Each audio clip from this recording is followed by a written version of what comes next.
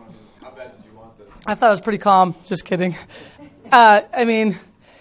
This team is a good team, and to beat a Wyoming team is difficult, whether it's here, whether it's in Laramie.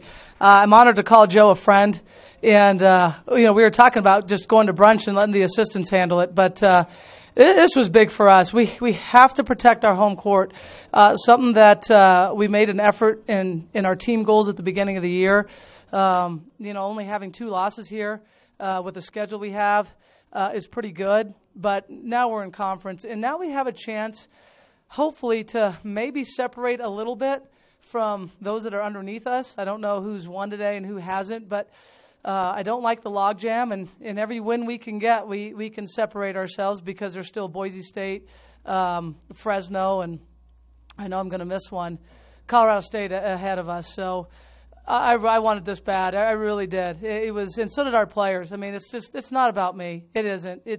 It's about how they responded at halftime. It's about them going on the floor and playing, and I just have an unbelievable group.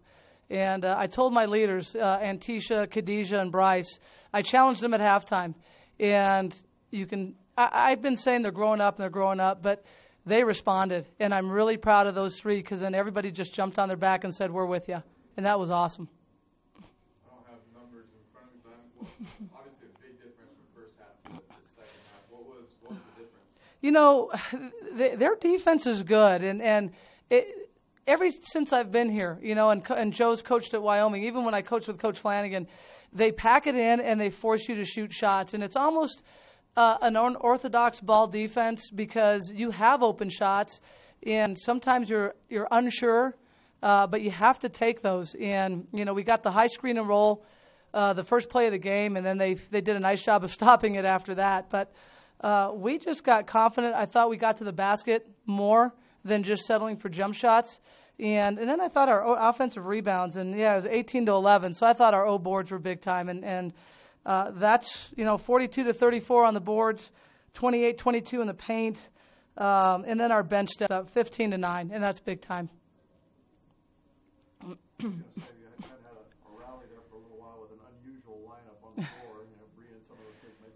They did, and again, I mean, that's our team, and they proved it, I believe, against UNLV when we had a lot of people either at the hospital or going to the hospital or, or fouling out. There's people that stepped in and did what they're supposed to do, and I credit my players.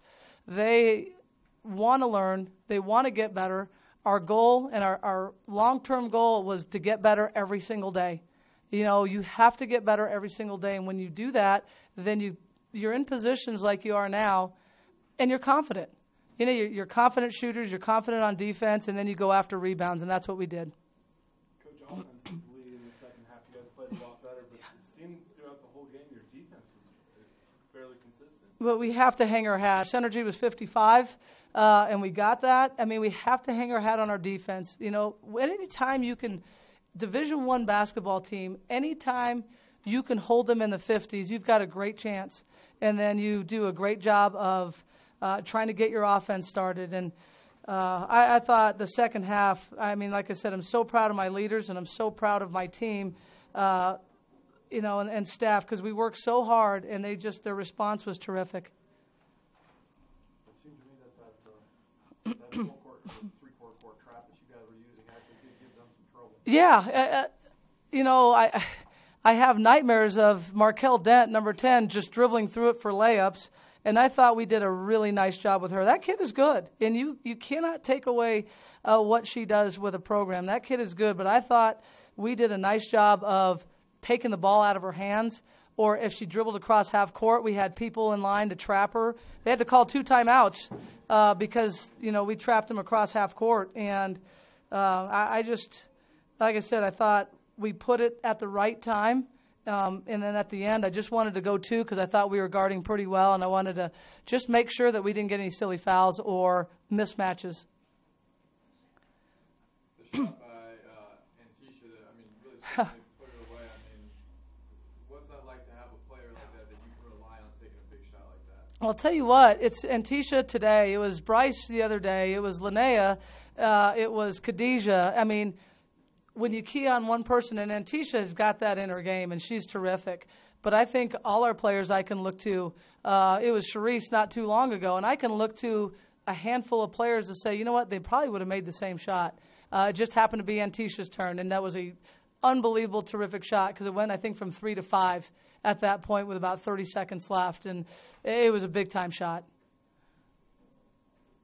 7 days off. Yes.